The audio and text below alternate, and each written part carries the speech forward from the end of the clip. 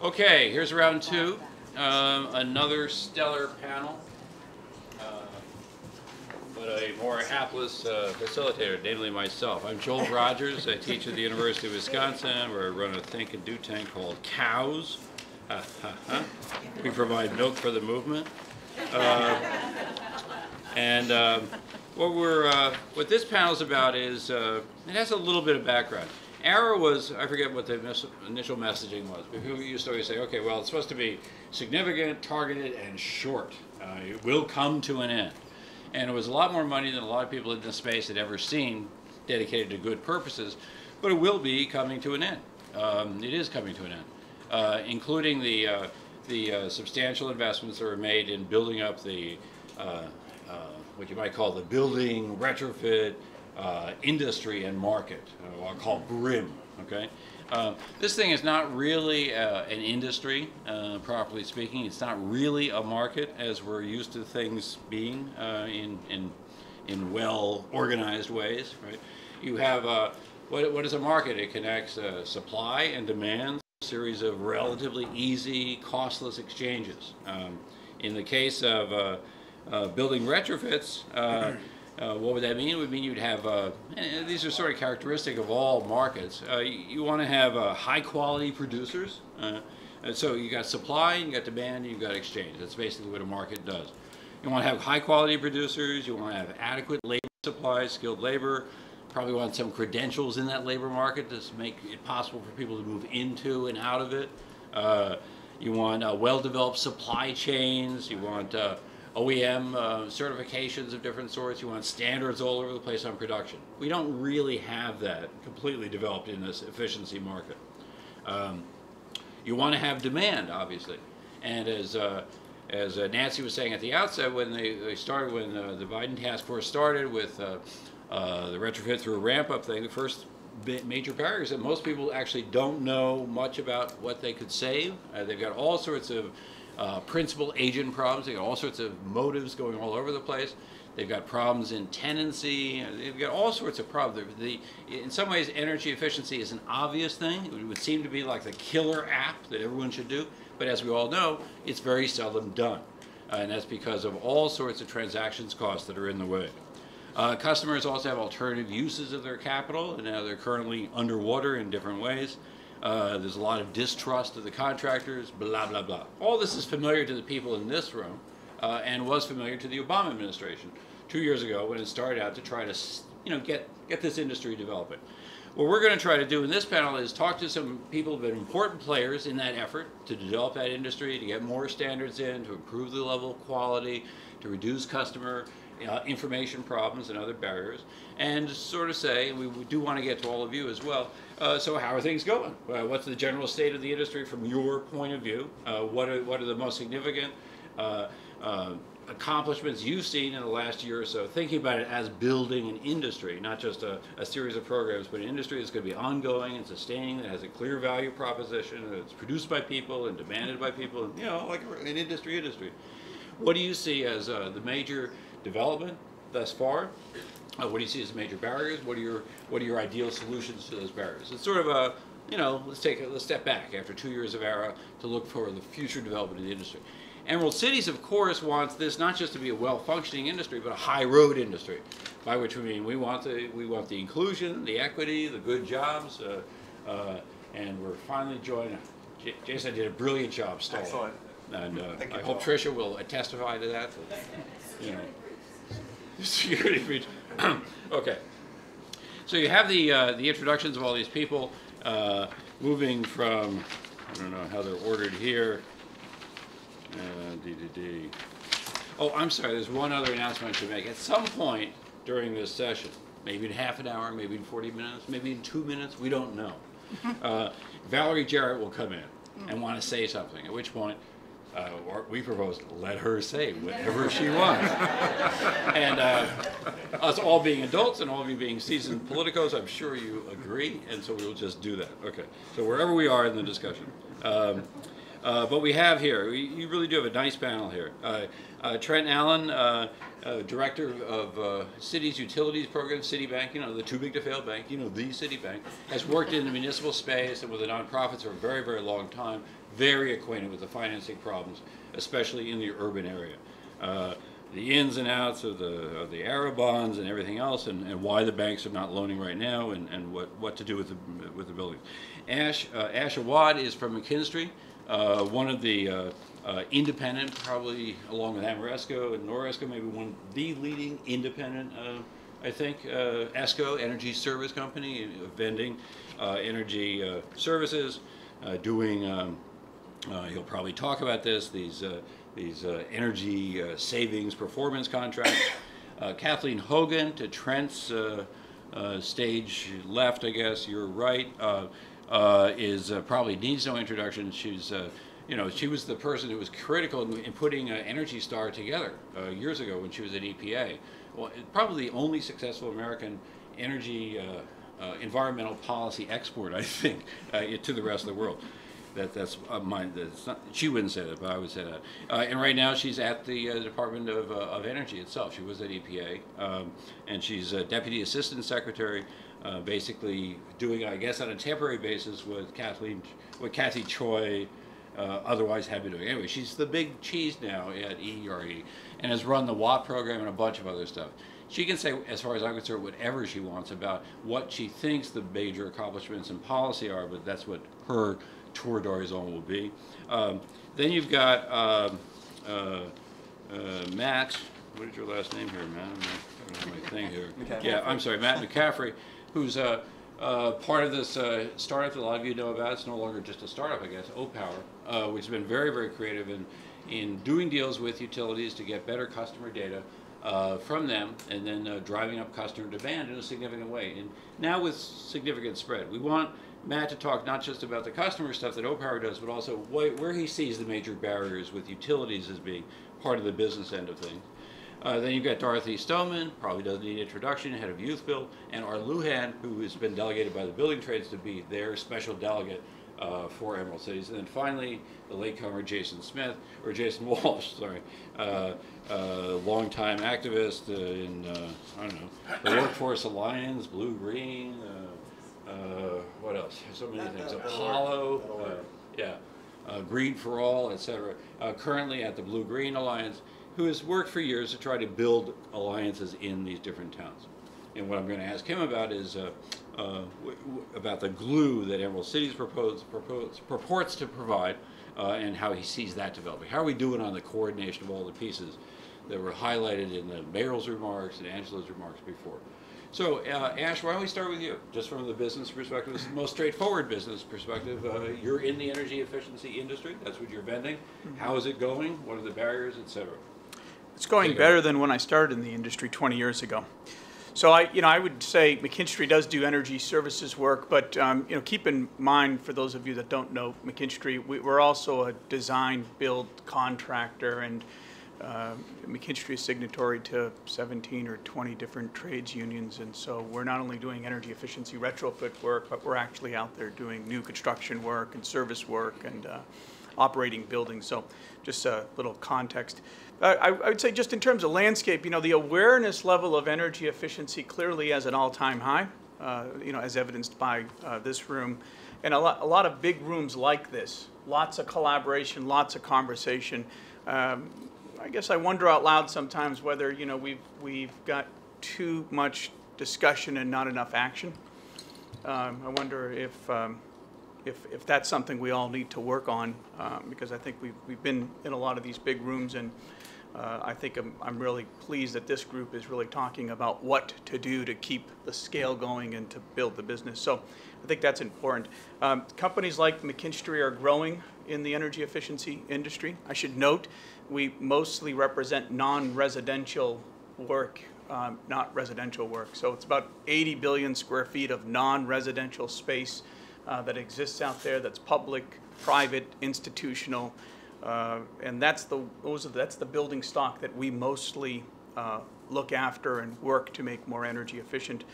And I think companies like ours are growing at a reasonable clip even during the recession. I think if you've been in this energy efficiency business and you're not growing at 10 to 20% a year, you may actually have the wrong formula. So things are going well, particularly in lieu of the recession.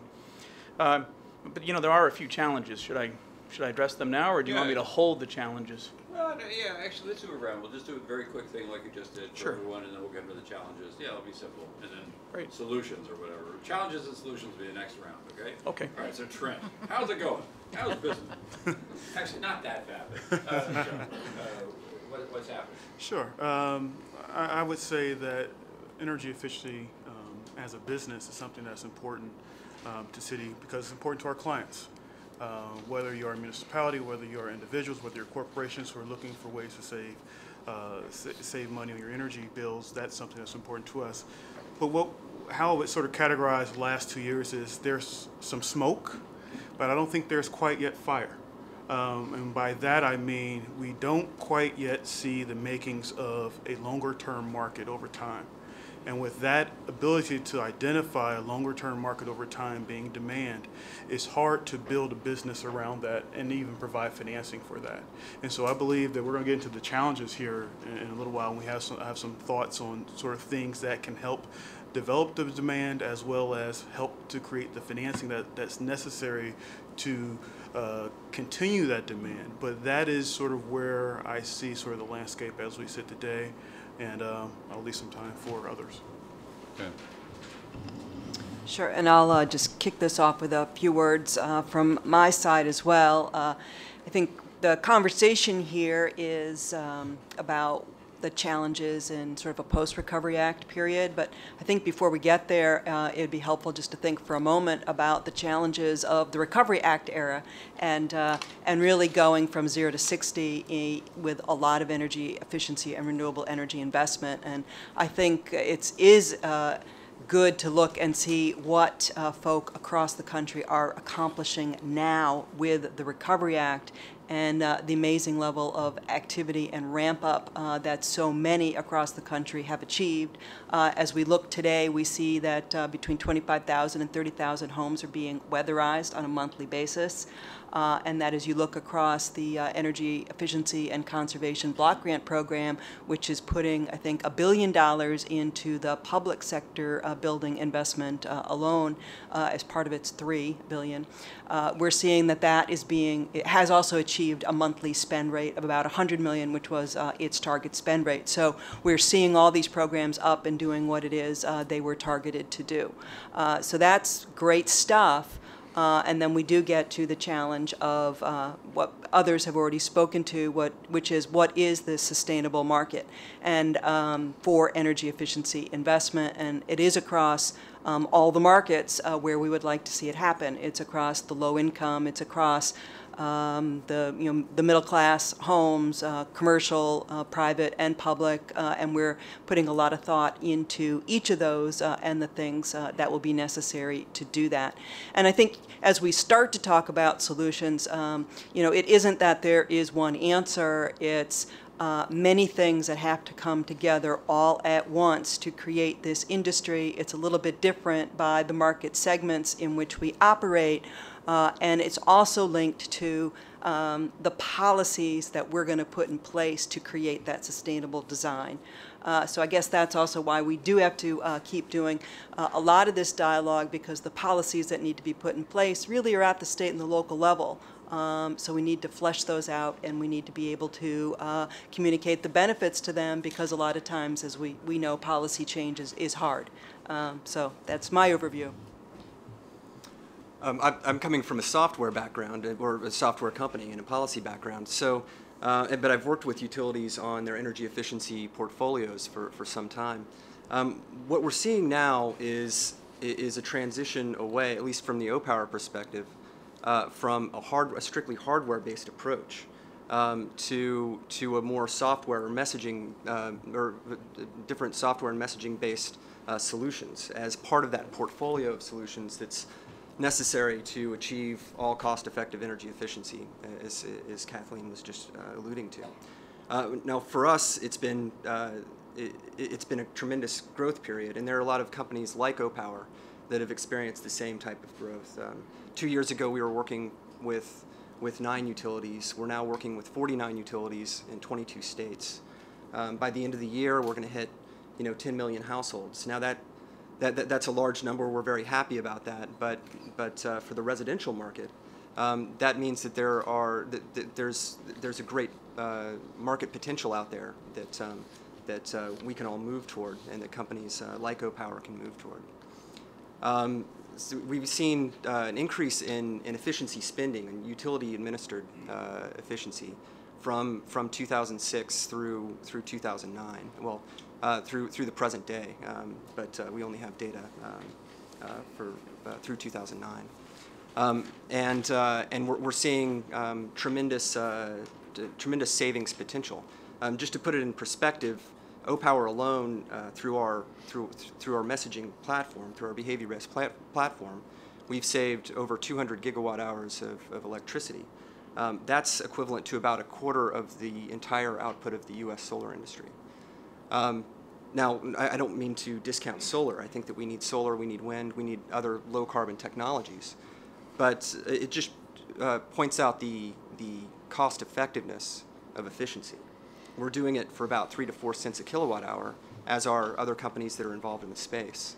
Not only is that more cost effective than solar, but that's more cost effective than coal in a lot of cases. So there are two messages there.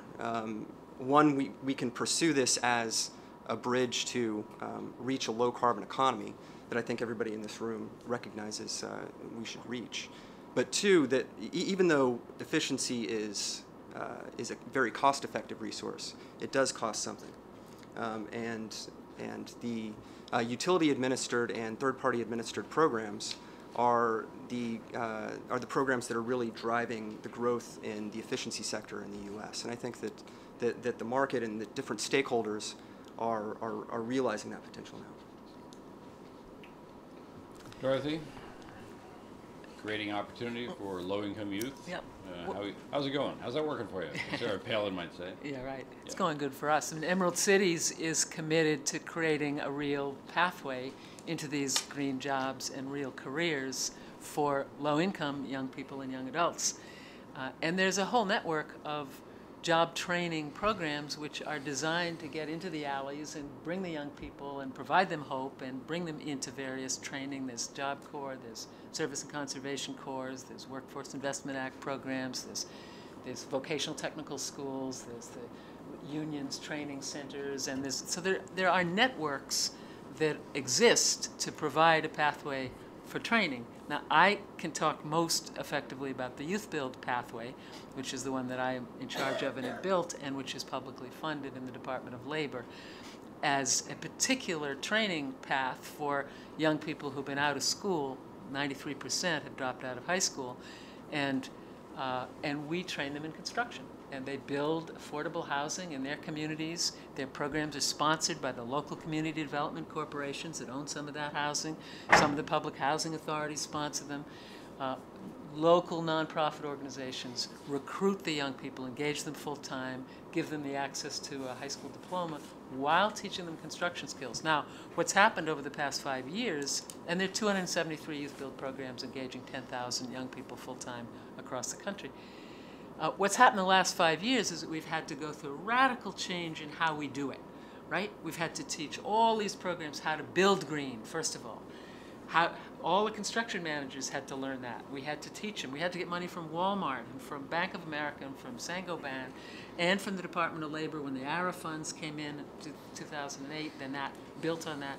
Then we had to teach the young people what are the skills you need? You had to create certifications and pipelines for them, and that there were green careers, and that environmental sustainability was important to their neighborhoods and to their lives and to the planet, and get them involved from a grassroots perspective as people wanting to help green the environment. And so they've put that into their platforms, into their ways of ending poverty. Their platform for ending poverty includes now the 6th component is to protect the planet and change the conditions in our communities around that. So Then we've worked up partnerships with people, because then you've got to have the placements. You've got to have partnerships with the public housing authorities, with the labor unions, with the building trade councils, with the Amorescos, with everybody, so that the young people who've gotten this training and these certification can actually get placed in jobs. We know how to inspire the young people, attract the young people, make them feel hopeful, give them skills, make them take responsibility for their environment. But the jobs piece is still not wide open. The fact that there's so many construction workers on the bench, the fact that there's not at this moment a shortage of construction workers, means that we're pushing there, and a lot of what's going to happen until those jobs open up, and until the public housing authorities they've got the community labor agreements and they're actually hiring people to live in the housing projects and they're implementing Section 3, the young people are going to end up going to community colleges instead of into the jobs that they've been trained for. So that's the problem at the moment. Art, we heard on the mayor's panel about the difficulties of reconciling union representation, especially in the building trades, with equity concern in cities. Why don't you speak to that and progress, if any, in the last year or two? Well, I'd like to start off, first of all, by thanking the mayors that did remain here, because we view them as critical partners in the Emerald Cities Collaborative, and we appreciate you sticking around. From the building trades perspective, as Dorothy mentioned, we have high unemployment, record unemployment in every one of the targeted Emerald cities.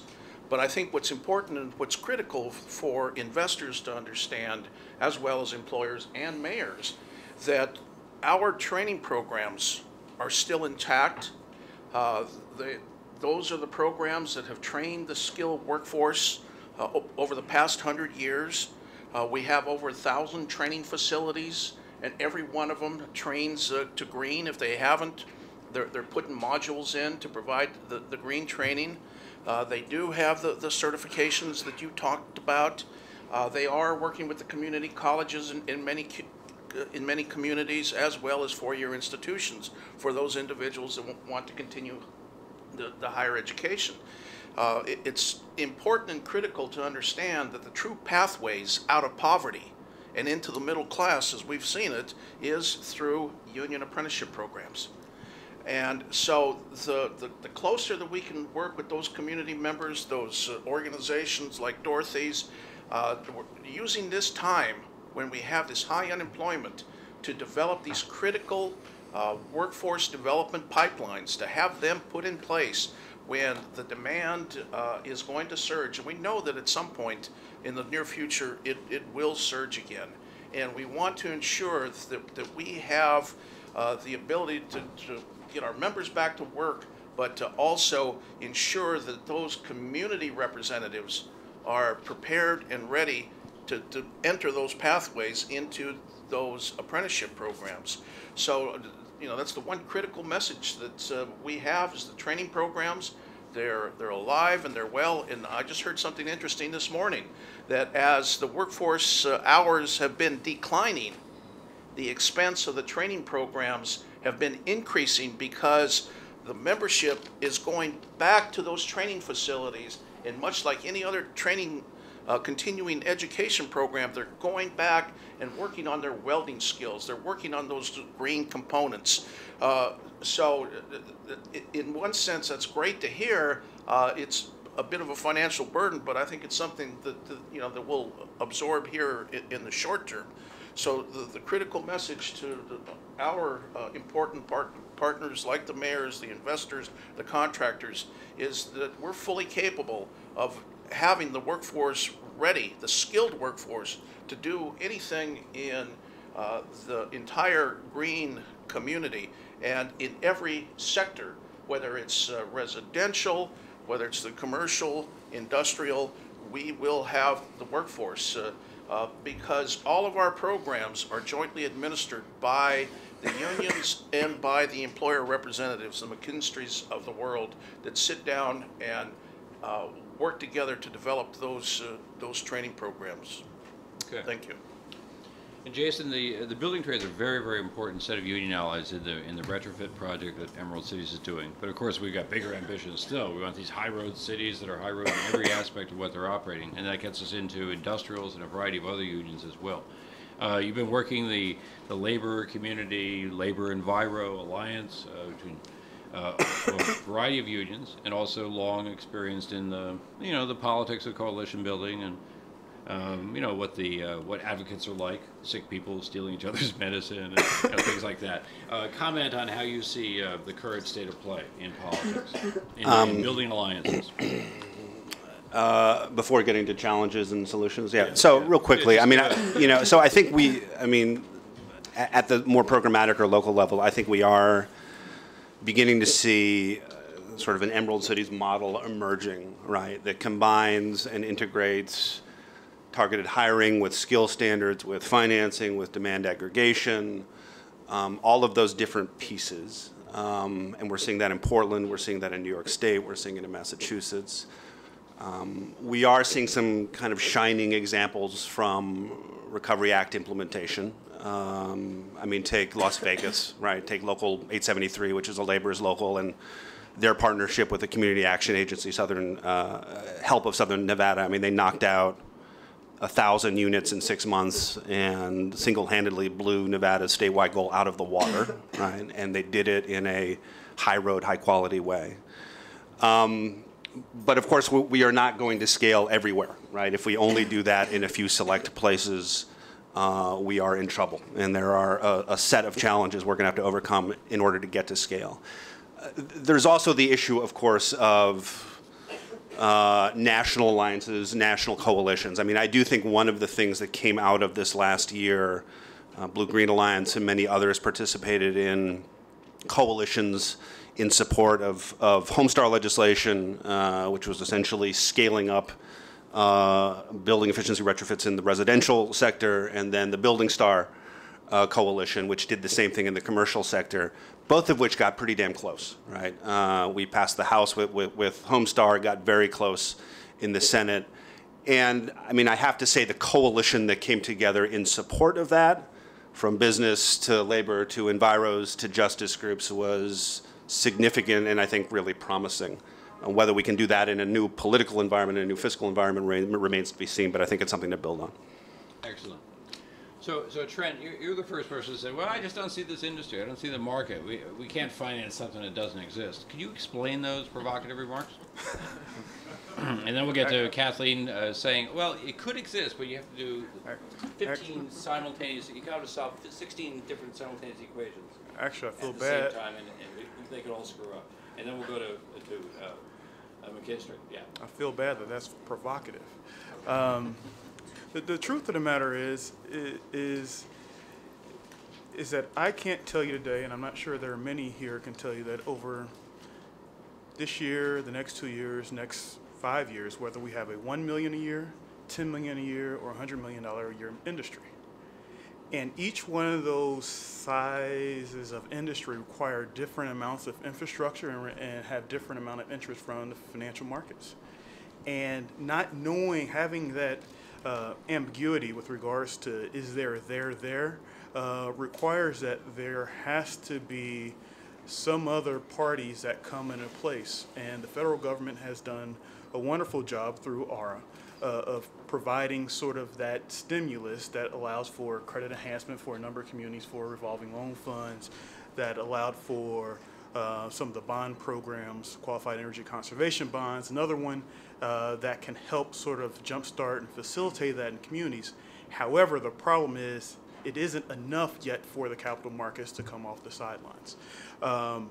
So what you end up with is part of a question of, so who do you look to for projects? And for the mayors in the room, obviously you look to the local government, who can aggregate and who can say, we're going to put our buildings in.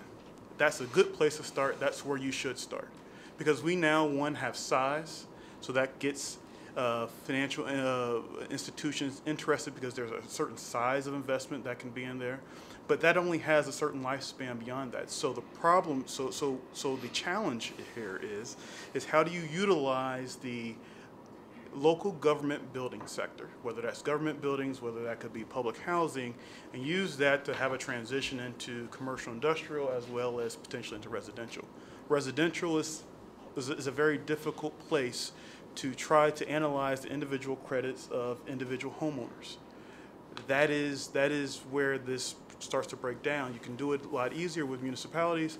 You can do it a little bit more difficult with commercial, industrial, residential level. That's the harder category to get at. That requires an awful lot of subsidy, and in this financial environment, I'm not sure how the private capital goes after that sector first.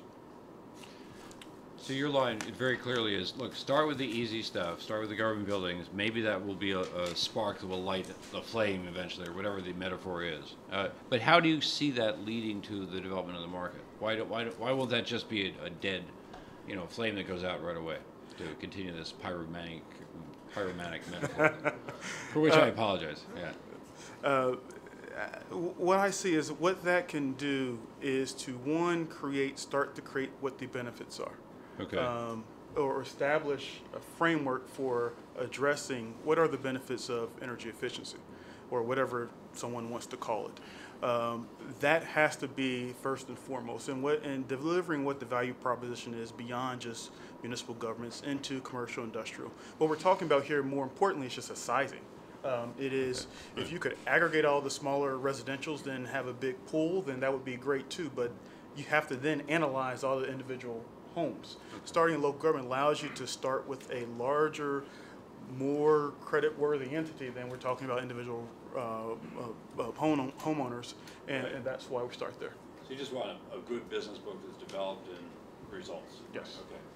Well, our expected visitor has in fact arrived, Dr. Valerie Jack. And Valerie, we agreed that as soon as you arrived, we would stop everything. Yeah, but we knew you'd say that and not really mean it. So we're still going to stop everything. I do mean it. I do mean it. But we're delighted you're here. So please, make a couple of remarks, then we'll go back to the other discussion. Thank you. Thank you very much. Thank you for letting me just butt in like that so rudely in the middle of the panel. But I heard you were here and I wanted to come over and just tell you how delighted we all are to have you so engaged in this Emerald Cities initiative. We were outside in the hall talking for a moment about it, and I feel that from my days working in city government in Chicago, I really gained this enormous appreciation for the potential of our cities around the country. And this initiative gives us the ability to really play to our strengths at a time when we need it most. And there's so many different ways that we can think creatively, share best practices, heighten the awareness of the general population about what the potential we have here is. And it's something that the president is absolutely committed to. And you have heard and will continue to hear, just one example I would give you is our effort to retrofit commercial buildings. Well, it's the perfect way to make our buildings more energy efficient, hire people who are currently unemployed due to the economy, and do something that's good for the environment as well. And so thinking of ideas like that and figuring out how we can bring them to scale, and through the president's efforts and the Recovery Act, we certainly did pump billions of dollars into efficiency and looking towards the future for jobs of the future. But we need to make sure that that's sustainable. And as everyone knows, the Recovery Act funds were temporary, and as they begin to deplete, we need to make sure that we have the ability to leverage the private sector and make sure that we have sustainable ability to continue to support this important initiative. So really my point in being here is not to in any way take away from the terrific program, but just to tell you on behalf of the president how important this is to him and how much he welcomes partnership with each and every one of you who is here today, and we're delighted for your effort, and we look forward to continuing in this vein and thinking of new and continuing to make progress. So thank you, and again, forgive me for being so extraordinarily rude, but I wasn't going to let you be here without coming by and saying hello. So please go on with the panel, and I'll look forward to a report from your progress today. Thank you, guys.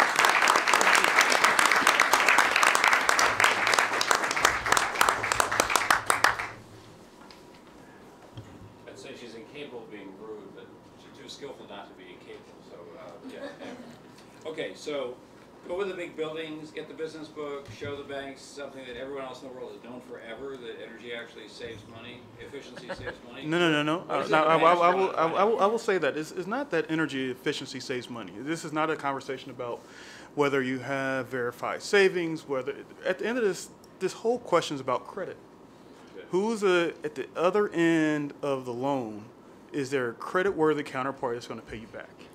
And we're not talking about whether we can verify savings, because we can't actually finance against energy savings, at least in some of these projects.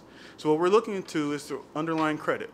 For municipal buildings, we're looking through will the city of Milwaukee pay us back? Well, we can analyze that. Are we looking through some large commercial industrial companies? Can they pay us back? We can analyze that. To look through to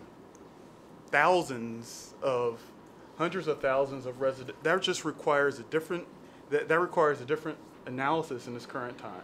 Yeah. And if you're trying to scale that up in a certain way, that's where you start to get sort of the rub. And that's all we're talking about here, is really looking at the credit counterparty, not discussing whether we believe energy efficiency actually creates savings. And a question that comes up all the time is, why can't you finance against savings? Let's say you knew for sure that the savings were going to be there. Why can't you just book that as an account receivable? Why doesn't GASB say, hey, that should increase your bond rating? That's terrific. And then I would ask you, how do you know the savings is going to be there? Let's say what measure? Are we talking something that's behavior, or are we talking something that's just truly technology? Technology, does the technology degrade? How are we looking at some of these questions? Okay, good, great. No, it's okay. Bill, I know folks want to get in. This is good. Let's give Ash a chance to say, okay, so do you see storm clouds on the industry, or you're Mr. Upbeat, right? Well, I'm remarkably upbeat. But then again, I was excited about energy efficiency and went to Washington State with the lowest energy rates in the country, and we made it work there. So, remarkably upbeat. You know, I'd like to kind of carry on a little bit about what Trent, you're saying. Look, what it really comes down to is a scale of market, and I would just try to state it a slightly different way. There's a ton of work to be done in the public sector and institutional buildings. And I think that we overlook it by saying it's simple, it's done, it's on its way.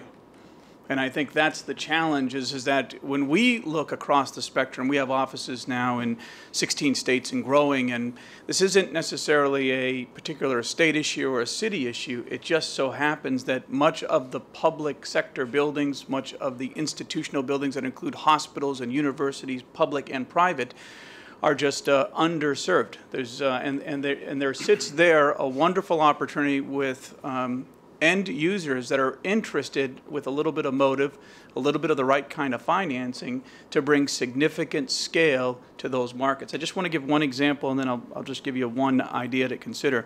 In Washington State, this last legislative session, a Jobs Act was passed. The Jobs Act focused $100 million just into the education market for the purpose of doing energy efficiency retrofit work. This money was approved in about May. The money started going through grant rounds in July. All the money ran out at about September. $300 million worth of work, real jobs being created right now, retrofitting our schools, improving the physical learning environment, and adding to the health and safety benefits that come from that work. Schools were ready, willing, and able. They were willing to take out tax-exempt municipal lease that companies like Citi and others have available. There was no overly innovative idea that was created to help them get off the ground, except for a little bit of seed money. And that was just one vertical. And I would say that if another 100 million showed up, we would gobble that up quickly and get more work done. This is just one state, one vertical market, underserved. And I just worry that we're working too far outside the periphery and not into the core of where real opportunities lie. And I think that gives us the scale that you're talking about. But I want to just add one last element to this. You know, efficiency, energy efficiency, there's no strong belief in the power of the negative watt. We are absolutely willing to pay 15 and 20 cents for a renewable watt, but we're not willing to pay any more than a penny or two for energy efficiency. I've done the math. You know, at 8 cents for energy efficiency per kilowatt hour per year, we are creating a scale of energy efficiency that rivals any market industry growth that we've seen in the last 50 years. And the challenge is that the utilities are somewhat handcuffed. They create these cutesy efficiency programs because they're responding to some peanut butter response that we might ask them to do. And at the end of the day, they're underfunding the level of efficiency by an order of magnitude of 10. And that's the challenge. Decoupling and giving our utilities the ability to go after a negawatt just like they would go after a renewable watt is critical. And the challenge really comes down to scale and really looking at the aggregation of efficiency different than what we've been looking at. We believe that, and I both agree with everything you've said, but I would just note that unless we figure out how to allow both our utilities to really capitalize on efficiency the way we drive them, force them to buy renewables, and unless we find ways of innovating and financing those kilowatt hours, those negative kilowatt hours, then I think we're just going to continue to have these really interesting discussions. We're going to wonder where the funding is going to come from, and we're never really going to get to scale. Kathleen, you've dealt with utilities all your professional life, and have had lots and lots of discussions with them and over the ERE. Everyone agrees we need some new utility model for making some money. How do you see that going, and what are the 10 different equations you think you were alluding to before that need to be solved for this thing to actually go to scale? Right. So as we all said, it's not one thing we need. We need a bunch of things. And the way we've been looking at it and working with so many of the ARA grantees and others around it is trying to pull together these various elements into these new integrated deployment models. I guess our flagship effort has been something called Better Buildings, which is funded with EECBG dollars. The idea is, folk are coming together, and 34 grantees or so, to really do neighborhood by neighborhood retrofits. The idea is trying to get to scale and bring a new business model to the residential sector. And what are the elements of a new approach like that, other than trying to do neighborhood by neighborhood, so you're reducing the transaction costs of going one at a time? I mean, you are bringing financing to the table, you're bringing better information to the table to motivate folk, and you're bringing a skilled workforce. So you're linking all these efforts into the trained professionals. Now, that, of course, is great, doing all that through a grant program and demonstrating you can do it, but it doesn't solve the question of what do you do after the grant dollars are over. You still need these sustainable pathways or sustainable policies in place, and so now you're back to the question you're asking about utilities and the role of them as aggregators or some of the other aggregators.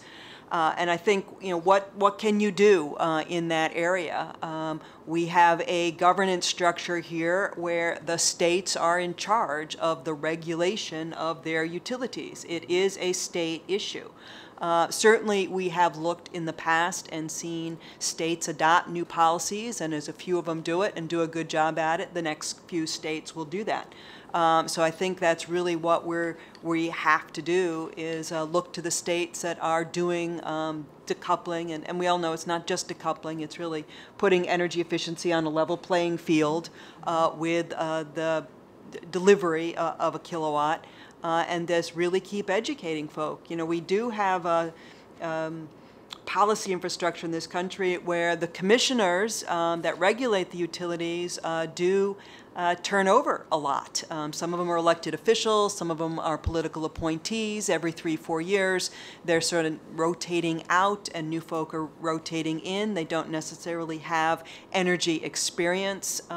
So it is something we have to figure out, is how to educate those folk about how what the least cost path is for this country from a competitive standpoint in having low cost energy. And it's really low cost energy bills, not low cost rates, because higher rates can actually lead us to lower bills. So I think that's going to be a big part of what we all need to do. Probably talk to people in Seattle about bills, not rates. But you know that story. Good, great. Matt? More on, not yet, it is not, right. Yes, On you got that the right. utility question, on the alternative business model, are you seeing any progress there? Well, sure. If you, You're saying it's the dismal stuff, we can't do it through FERC, it's at the state level, they own the PUCs, so we got to figure out the PUCs, or? Well, the changes really do happen at the state level, and we are. If you look back at the number of states in 2006 that had performance incentives for achieving energy efficiency, that had decoupling, that were looking at other lost revenue adjustment mechanisms like decoupling, they've about doubled in that time. Not quite doubled, but we now have, I guess, 22 or 23 states with performance incentives. A similar number for decoupling. We have 25 states with resource standards, and I think that that's another complementary policy that really drives efficiency. And so when you look at the utilities that are spending the most and more importantly saving the most through their efficiency programs, you see a direct correlation with the utilities that are in those states that have the resource standards and that have the performance incentives and decoupling mechanisms. So it really is a driver for innovative approaches that allow for companies like Opower to really exist.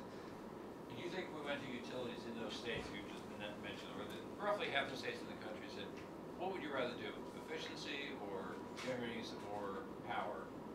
And it's an equal, do you think that's an equal choice for you in terms of the market? What do you think they would say? They would say, oh yeah, no, we make a lot of money on efficiency. Utility that actually said, oh yeah, we're really making money under this scheme. I think that there's a business case for efficiency without those policies in place. But you see a lot of utilities buying that case. That's the question. Certainly, I actually think that a lot of utilities are looking at the merits of efficiency.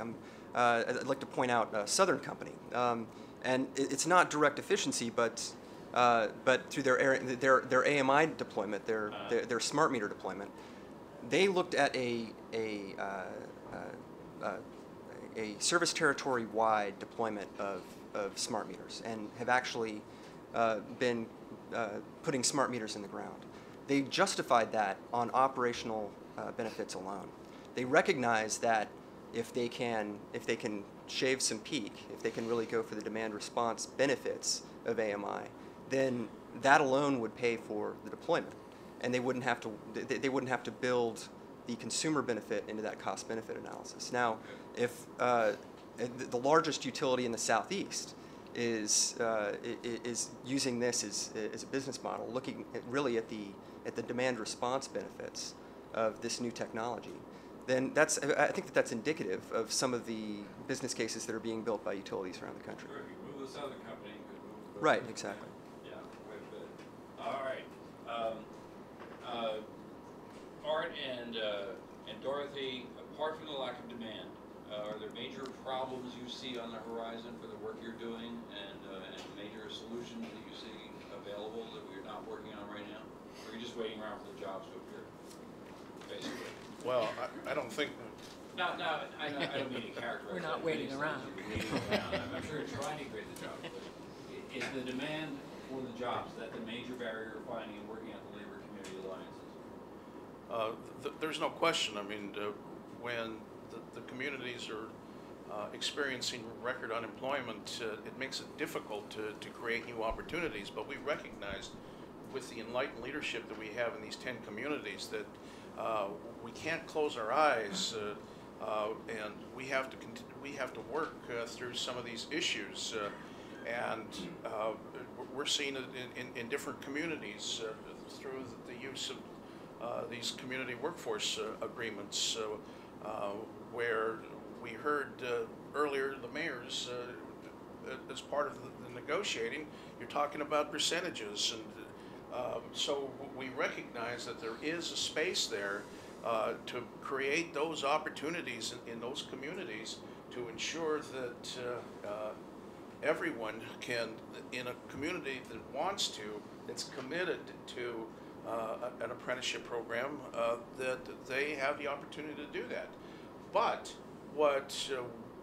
to overcome those barriers, we have to make sure that we have the pipelines, the workforce development pipelines in place, so that when that demand does surface, that we have people that we can move through those pipelines. And that's why our partners at the Emerald Cities are so absolutely critical to establishing that pipeline, because they can identify individuals in the community that have an interest, have a commitment, and have been introduced to the work that's entailed within the industry, because that's been a real problem with the construction industry, is that folks didn't know how to get into the programs. The schools weren't partners with us. They wanted everybody to go to college, and that didn't always work out. And that left a tremendous segment of the population without very many alternatives.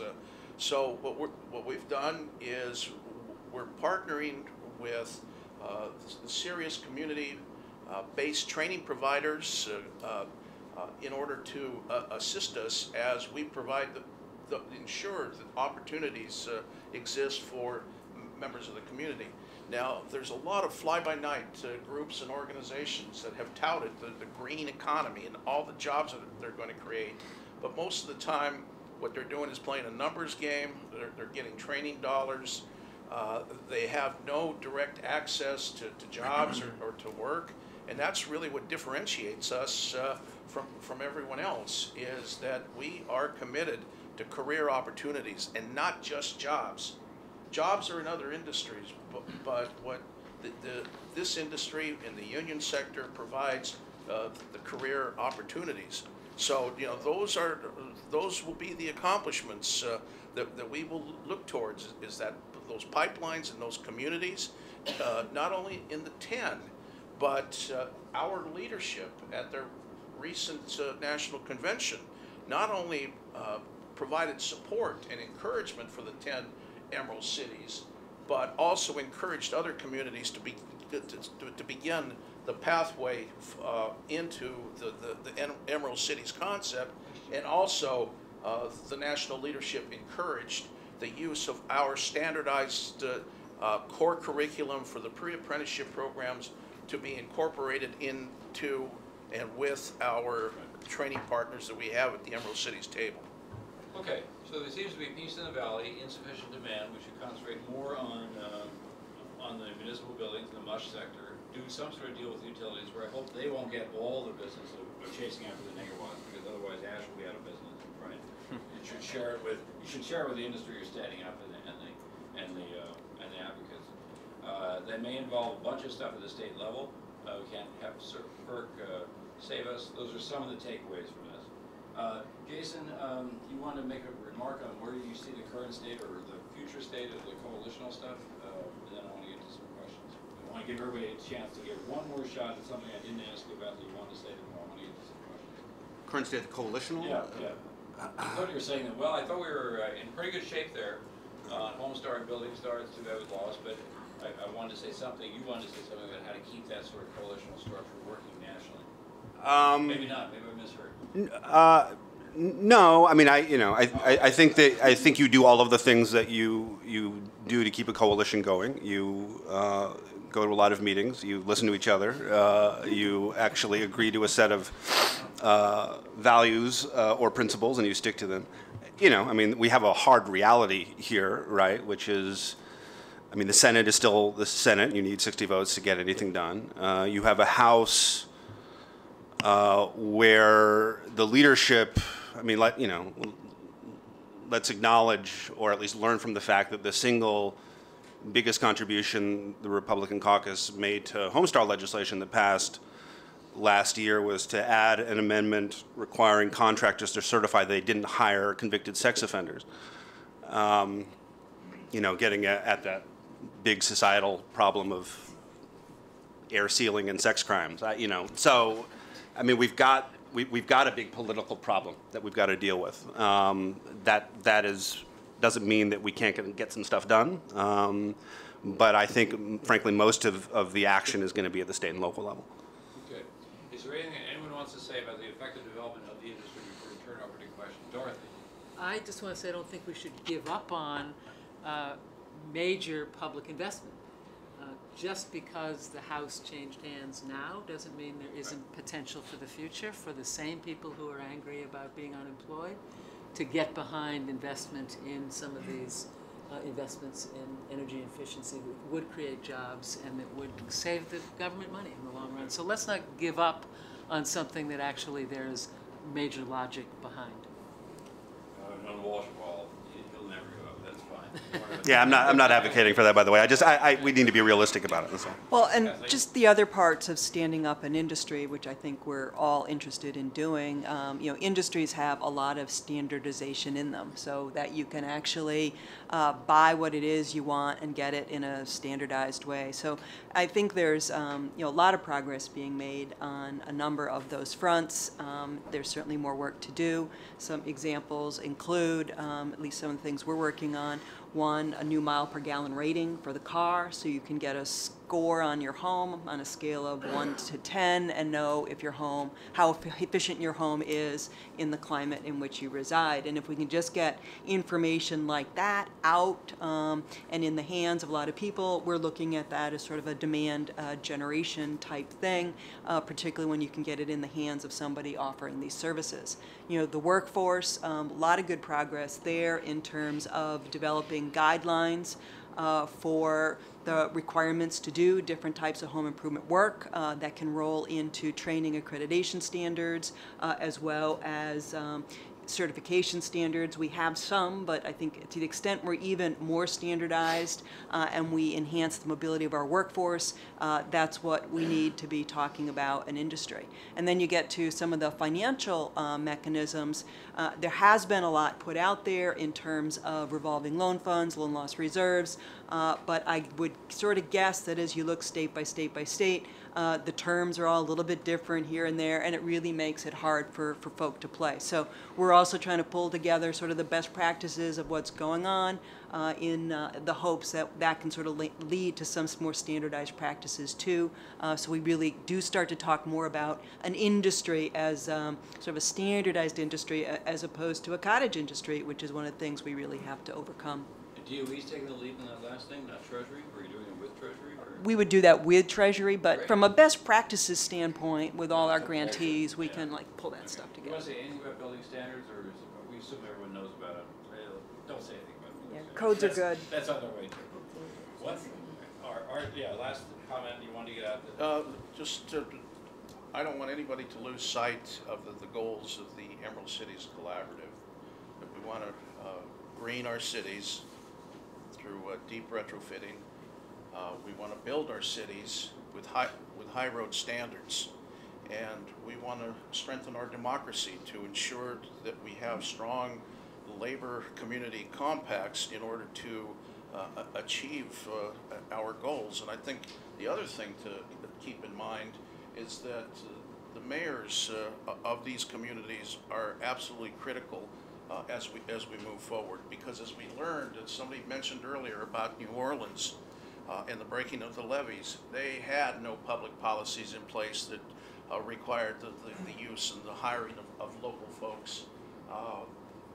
In these Emerald Cities, part of the compact includes the use of local residents that have completed all these different programs. So it's absolutely critical that those policies are put in place and they're part of the Emerald Cities Collaborative. So we'll do everything that we can to support those mayors as they go forward with those ever important and critical community workforce agreements.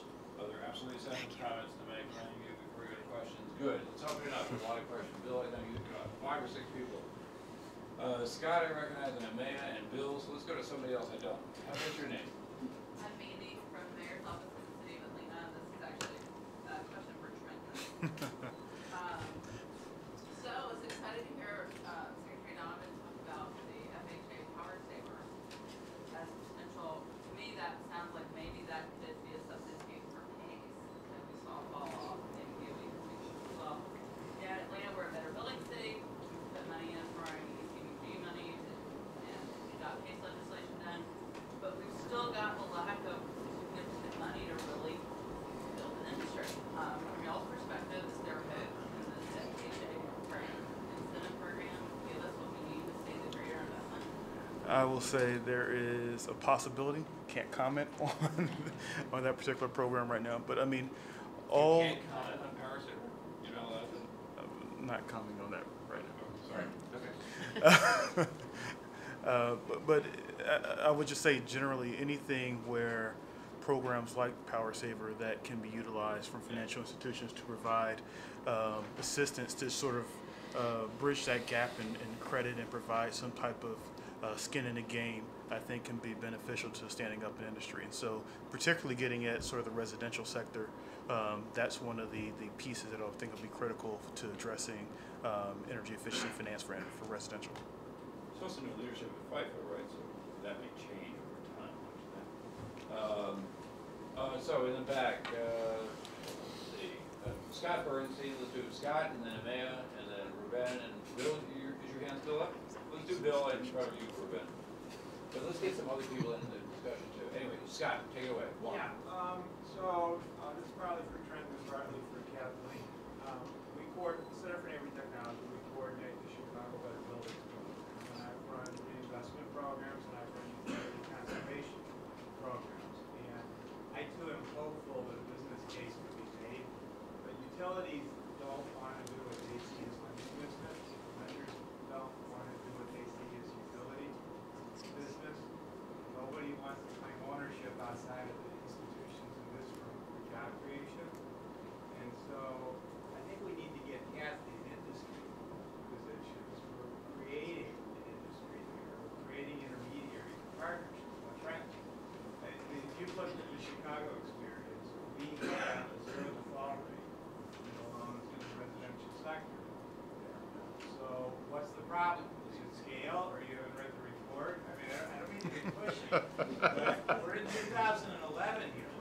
You don't need an economics degree to know, yeah, it'd be nice to get a smaller number of big buildings to get started, but that's not going to solve the credit problem for a much larger number of smaller buildings to need retrofit. So what are you saying your company's position is on actually getting to this? And what kind of help do you need from all of us to get there? Loaded question.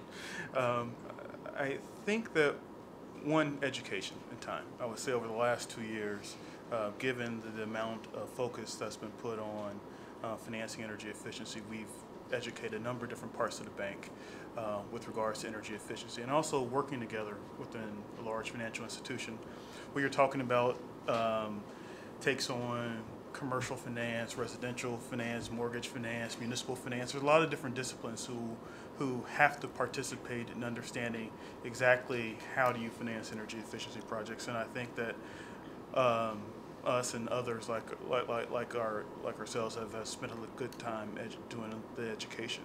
Just inside the firm. Just inside the firm. I mean, you're talking, we talk about energy efficiency as one thing. But when you break it into a larger financial institution, there's so many different parts of the bank that participate that you need to get people aligned. I think that's something that's taking place. So there's the education period of time. Then I would also say that the data is helpful, but part of it comes back to what the size is and what does the market look like, and I've had numerous conversations with some in this room and others outside of it, but part of the issue becomes what do you do with these particular loans, and is there a market for them? Are you holding the loans on your books? What does that look like? And it's hard as you're getting in sort of this bridge area, sort of what do you do with that particular industry? So that's why we've been leaning upon looking at things like loan loss reserves to help provide what we would want to have as financial institutions and financial industry, sort of some type of liquidity on these types of products. And that is something that we're all still working to figure out, particularly on the sector that you're discussing. The MUSH sector is a completely different animal. And then you have some other institutions, some other types of C&I projects that look different in complexion as well. But when you're talking about pool loan programs for smaller projects, that is the harder nut to crack. I'll stop. The DOE has seen it 25 or more of these better building ramp-up programs and hundreds of revolving loan funds. I just want to submit we're sort of at a certain scale we weren't at a year ago collectively, and the lending community's been kind of silent about it.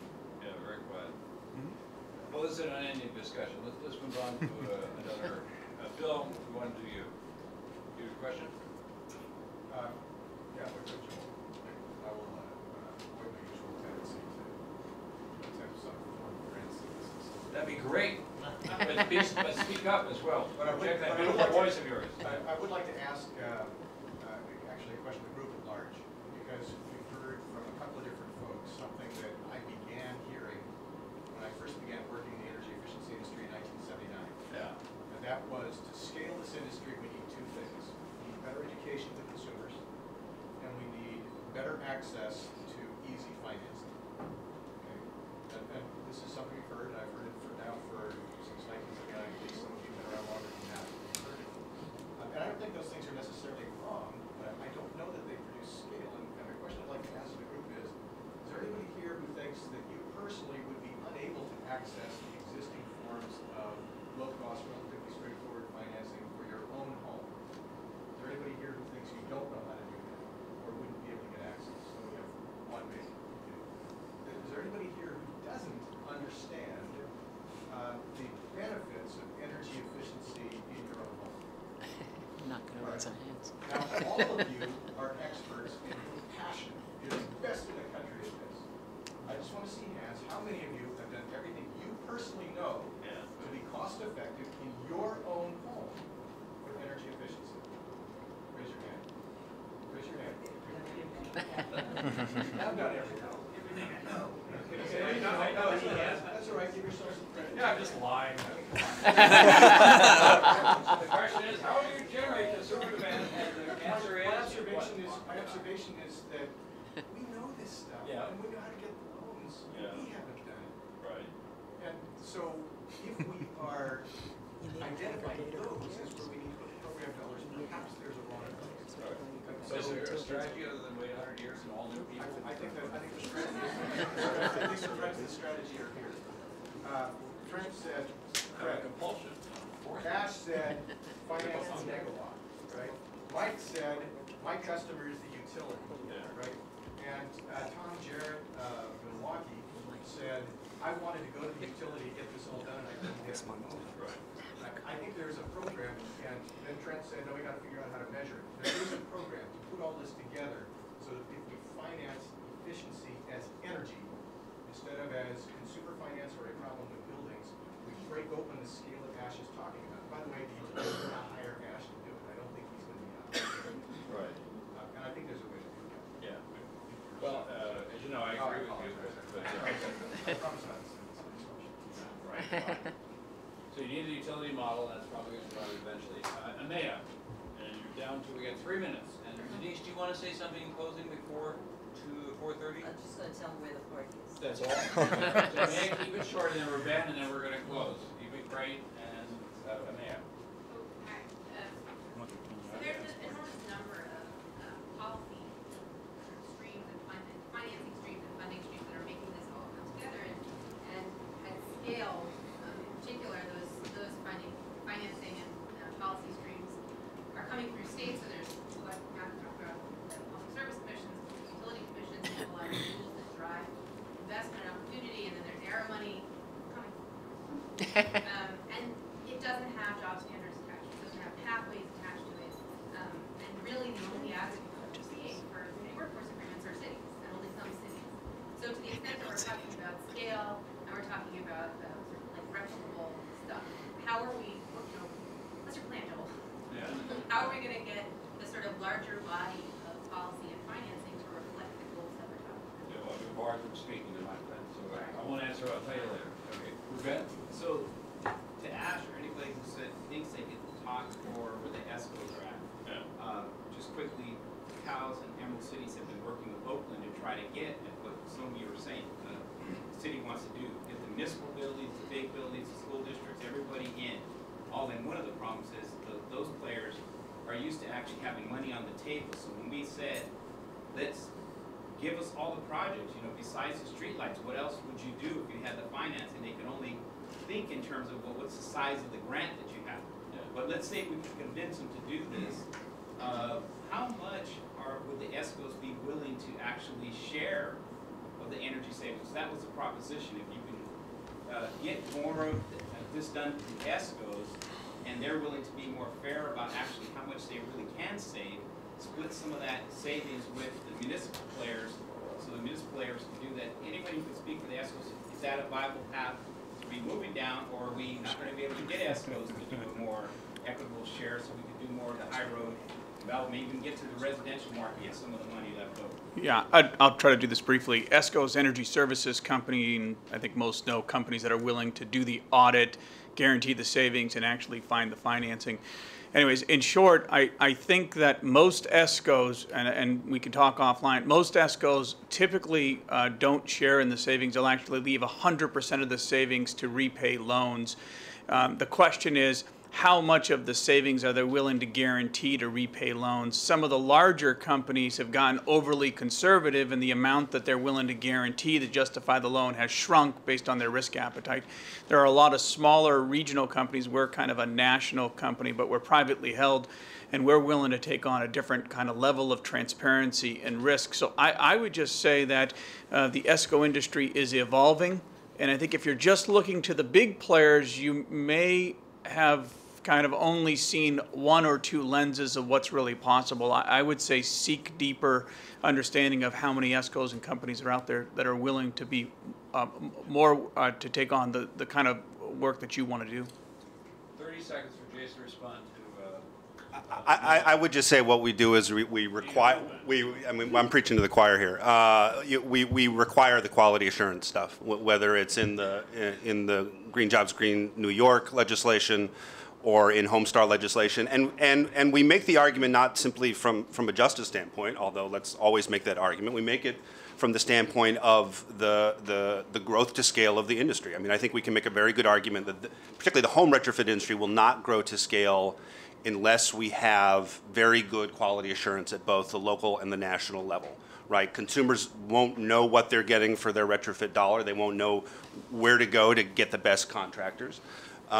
Workers won't know that they can get into an industry with career potential. Financiers won't be able to develop affordable loan products. So, I mean, I think we make the argument and we try to get it in policy. Okay, and with that, we're going to wrap it up right now. Denise, you want to say again where the reception is going to be, and then we'll thank our panel and get you out of here. First of all, I want to thank all of you for coming far and wide from the West Coast, from the South, to be here today. It's an important conversation. It's one that we will continue to have, bringing our national experts into local communities to build these partnerships, and the answers will be uniquely crafted, I think, at the local level. So we look to engage our 10 cities and many more going forward. Having said that, we want you to celebrate where we've come, knowing that we have many more distances to go. Make your way over to the National Building Museum. We'll have some food, we'll have some drinks. It's a beautiful venue to look at the beauty of what Washington, D.C. has to offer. This is an exceptional group of specialists here. You're going to thank them. I will, but not now. You want them there at 7, right? No, 6. 6 o'clock. You can tool over there and go to the books. It's actually the best planning. I'm an urban planner, so the best planning bookstore I think in the world, and see the exhibits. And we have a little more time because we had to leave a little earlier. So yeah, 5:45, we're ready to open up the doors and make you comfortable. And again, thank you. We will make a difference in 2011. We will stand up this industry in partnership with each and every one. Just right up town, you all know the building. Thank you for articulating how clearly an idea. Red lines and judiciary. Yeah, okay. But also, let's thank again Art, Dorothy, Matt,